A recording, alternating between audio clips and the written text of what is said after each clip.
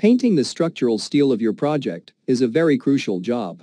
In this video, we are gonna show you what is the proper procedure for painting the steel structure, but before that here is an intro.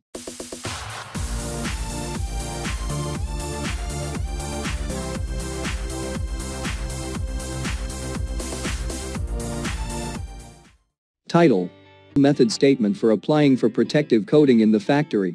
Purpose: this procedure is applicable for applying the paint in the factory. This procedure is purely based on the manufacturer's recommendations and the guidelines in the Structural Steel Painting Council.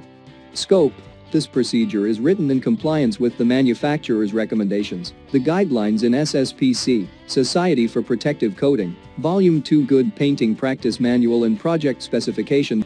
References: 1. SSPC Volume 2, Good Painting Practice. 2. Paint Manufacturer Specification. 3.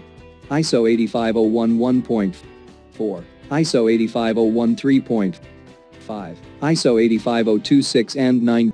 General. 1.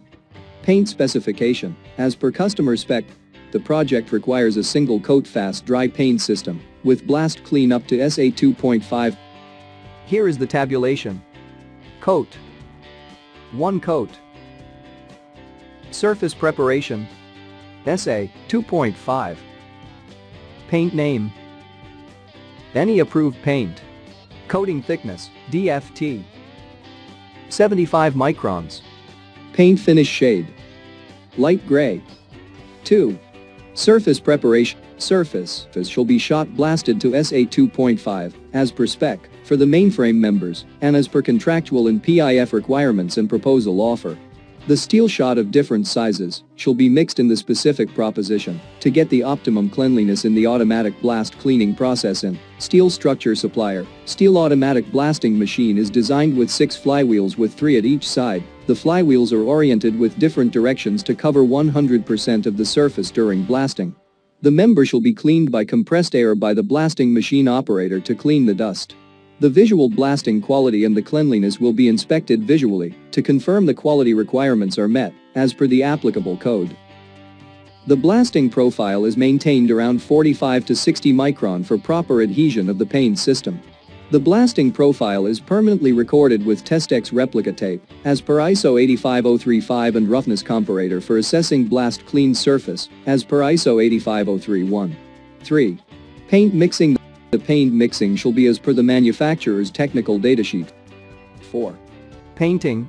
The shop floor painting shall be done by using the airless spray technique by automatic to the applicable wet film thickness, WFT in microns.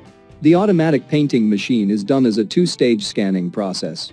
When the material enters at scan boot, the scanner will identify and scan the exiting steel surface and pass the command to the painting gun, and the paint gun will spray the paint where exactly the steel surface exists. This will make sure that the complete R of the steel is covered during the automatic paint application process.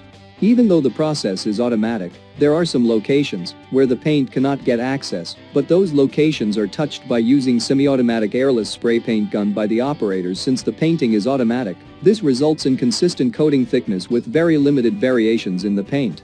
The recommended parameters shall be as per the paint technical datasheet.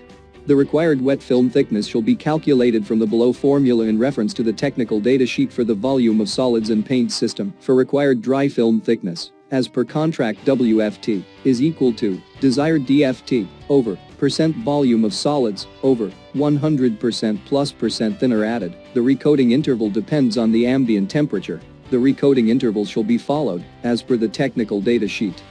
5. Specified coating condition. A. Painting is prohibited under heavy rain, snow, sandstorm, and wind to avoid solid particle entrapment, to minimize the wastage of the paint. B. When the air or metal temperature is down to within 3 degrees centigrade above the dew point temperatures. D. When the air or metal temperature is below 5 degrees centigrade, the solvent evaporates very slowly at low temperatures. D. When the substrate temperature is above 50 degrees centigrade. D. When the relative humidity is more than 90%, the dew point temperature and relative humidity are monitored by a whirling hygrometer or psychrometer. The substrate temperature is recorded by using a magnetic limpet gauge. These values are recorded 3 times a day internally to control specified conditions for painting. 6. Paint thickness measurement 6.1 Wet film thickness. The paint thickness may be measured immediately after application by use of a wet film thickness gauge. The WFT gauge shows the values in microns on the four edges of the gauge. The appropriate side shall be selected for the inspection.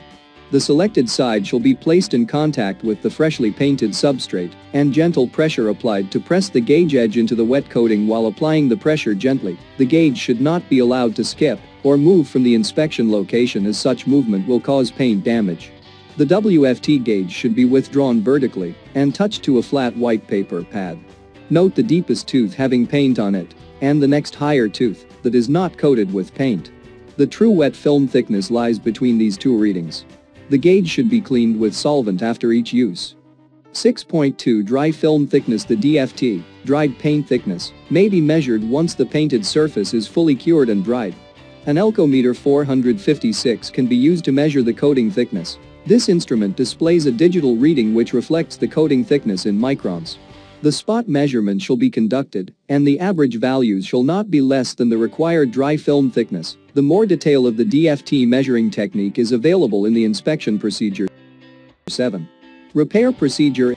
Any mechanical damages shall be repaired with suitable power tool cleaning such as flat disc grinders, chippers or wire brush, or manual cleaning is applicable to practical existing conditions in accordance with ISO 85043. The surface is prepared shall be at least 25 mm excess area than the actual or required. To provide overlap of 25 mm, the adjacent area shall be protected to avoid any additional damages during dressing the damaged area. The surface shall be left roughly abraded, but burnished surface is not acceptable. 7.1. Coating damage not exposing the substrate surface. The preparation for this type of damage shall be carefully addressed. Not to damage the undamaged coating, oil and grease contamination shall be thoroughly cleaned with solvent, and any traces of dust due to preparation shall be manually cleaned by clean cotton cloth wet with thinner to ensure all the oil and dust are completely removed on the dressed area. The edges of the prepared area shall be feathered to a gradual slope to make sure the proper adhesion and continuity of the coating. 7.2. Coating damage exposing the substrate surface.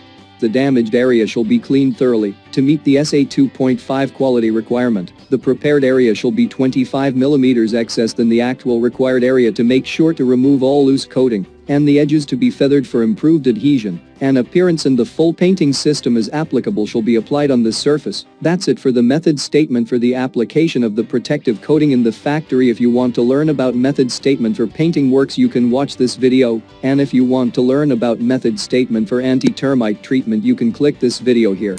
Don't forget to subscribe and click the bell icon so you won't miss our new updates. Thanks for watching.